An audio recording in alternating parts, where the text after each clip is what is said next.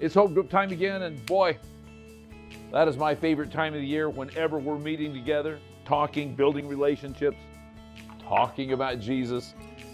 That's always a ton of fun.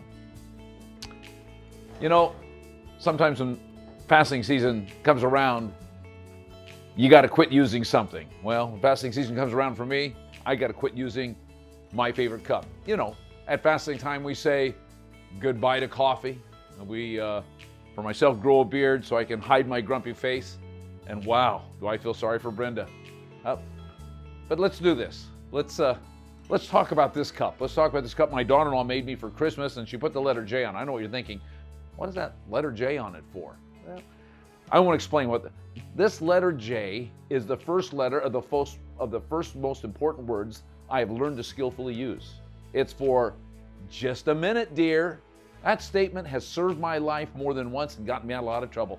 Just a minute, dear, the game is almost over. Or just a minute, dear, I need to answer the text. It's really important. When you really get good at this, you can say, just a minute, dear, I'm looking online to buy you a gift. Or just a minute, dear, I'm praying for you.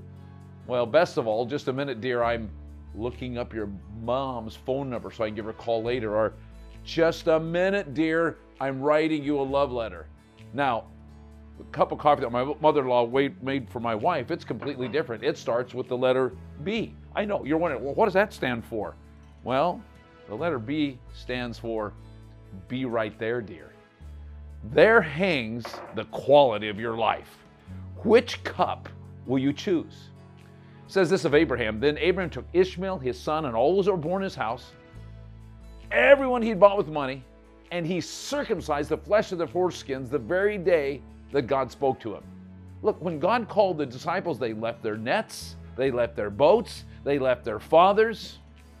Matthew got up and left the table. Their response time was immediate. So the question is, how do you serve? How do you handle all this?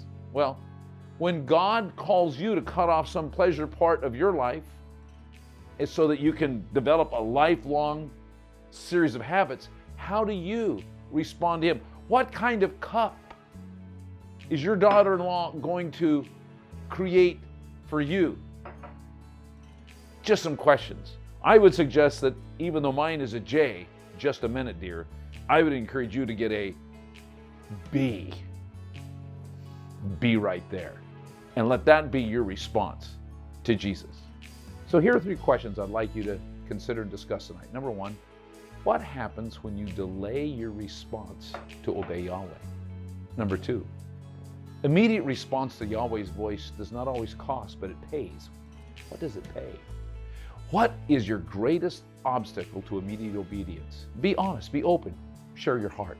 Then finally, I'd like you to read all of Psalms 128 and discuss these great blessings to immediate response to the Lord. Because here's what I think. I think this.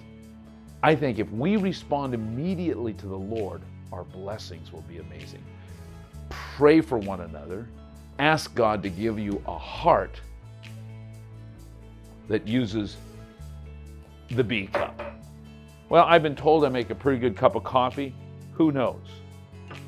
Here's the sad thing about right now. This cup of coffee, I can't even drink because I'm off of coffee. So the question becomes, what should we do with it? Well, I'm like those guys that came and brought that water to David's men and poured it out on the ground. I think we should just give it to God. Hey, you have a great home group tonight.